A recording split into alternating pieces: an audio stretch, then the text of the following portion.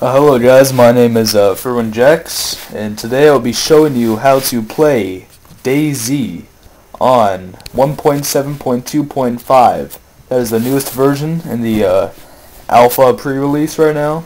So first off, obviously, you'll need to go to your Steam, and you will obviously need to purchase Arma 2 Combined Operations, or Arma 2 and Arma 2 Operation Arrowhead.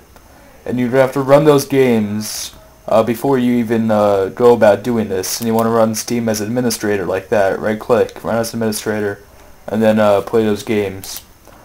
And then after that, we're going to be using DayZ Commander because frankly it's a lot better than a 6 updater. 6 updater is really slow and has a lot of problems.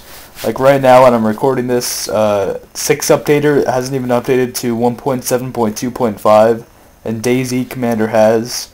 So as soon as a new update comes out, DayZ Commander already has it. You can automatically update from there. But so we're gonna go about downloading DayZ Commander. So you're gonna go to your browser of choice. Go to a new window. Type in DayZ Commander. Go to its homepage, DayZCommander.com. Scroll all the way down and hit Get DayZ Commander. Download that. Double click on it. Hit Run. And then you're going to go through the whole setup wizard. And I already have it downloaded. So I'm just going to go to Cancel. Yes. Close. After that, it's going to pop up on your desktop or wherever else you put it. Double click on it, hit yes, and that's going to pop up. It's just going to show you all of its servers, and what's going to do is that it either will automatically install it because I had DayZ pre-installed. I was running 6 updater, then I switched to DayZ Commander. If it doesn't automatically install it, or even if you think it does, go up here to versions. Hit that, and you'll see all these DayZ Commander, Arma 2, and DayZ, and it'll either hit install and update, or install or update. Just hit that, and it'll install it. Yeah, I'm pretty sure it will definitely install for you because it did it for me. I restarted my whole thing. I deleted all my folders. So yeah, you're gonna go there to versions, right up here on the top.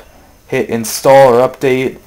And you're good. I mean, that's really it. DayZ Commander is really fast. It's faster than 6 updater.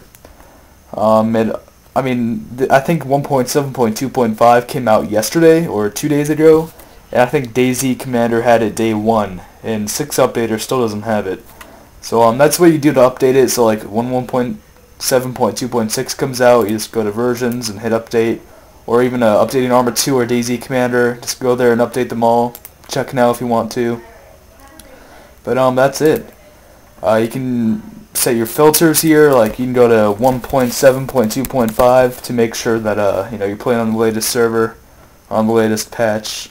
Max ping, I usually like to set mine to 110 or so. I go to hide full. Don't really care about survivor count. Any time of day, I hit day only. You know, the filters are just really nice here, and it tells you the ping and the settings on here, and the version obviously, and what the time is during the day in the actual server. So yeah, DayZ Commander is really the best. There's a lot of other ones out there that are pretty good too. Just don't use 6 updater. Do it manually even. But definitely try out DayZ Commander. It's really easy to use. And yeah, thanks for watching.